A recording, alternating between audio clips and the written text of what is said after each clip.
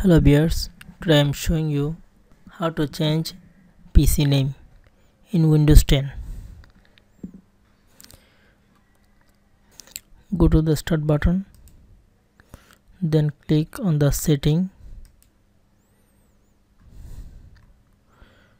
Now go to the system, just click on this button. Here you can see the different option. Now scroll down to the bottom. Here you can see about, just click on about. Here you can see the description of my computer. You can see the brand name of my laptop, and this is the device name. This is the device name.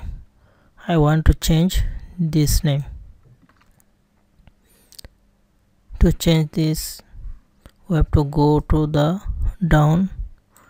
Here you can see an option, rename this PC. Just click on the rename this PC.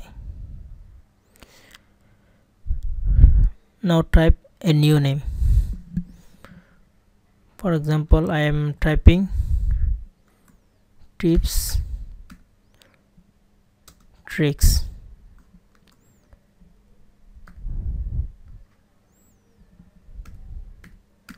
Here you can see I have left an space. Actually you cannot give any space in the name.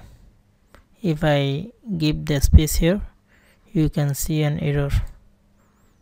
One or more of the character you type won't work. That means I cannot give any space between the text. Here is two options. I can either remove the space or I can give a hyphen here. Now I am giving a hyphen here. Now click the next. Just wait few seconds.